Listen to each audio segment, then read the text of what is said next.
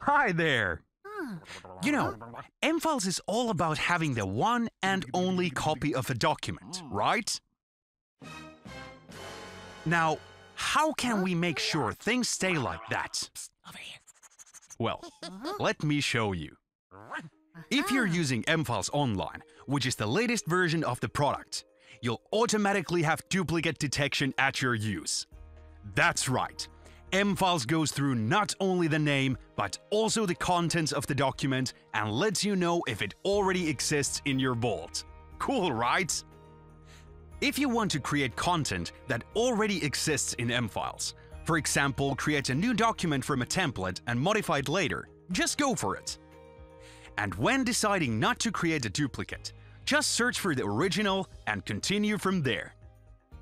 By browsing the relationship arrows, you're able to see the documents with the duplicate content. Note that the metadata and the name might be different here.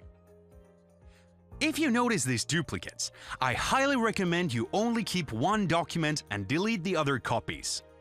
This will help eliminate confusion for people in the future. In my case, I noticed that the one in the vault actually has more metadata filled in, and there may already be existing links that point to this document.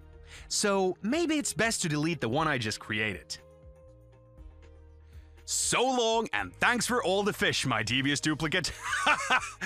Me and mFiles 1, Content Chaos Monster 0. By the way, when you delete a document, it doesn't get destroyed yet, but goes to a trash bin, so to speak, which for data security reasons is not accessible to all users. Now, as an admin user, I'm able to see the deleted documents and restore them with just one right-click without the need to restore any old backups. So, if you happen to delete something by accident, no need to worry. Just contact your key user or admin user and sit tight to see the mFiles magic happen. One more thing.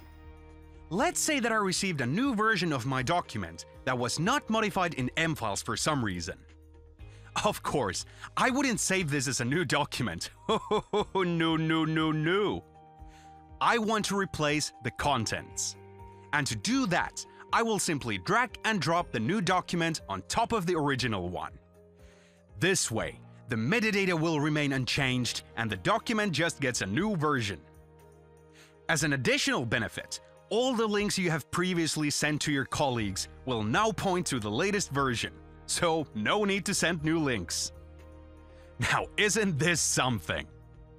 You know, you've gathered so much knowledge so far that soon the apprentice is gonna become the master. But before that, check another video. I still have some things to show you. See you soon.